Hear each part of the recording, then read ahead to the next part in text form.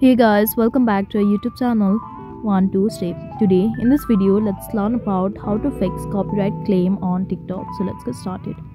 At first, let's get into TikTok app.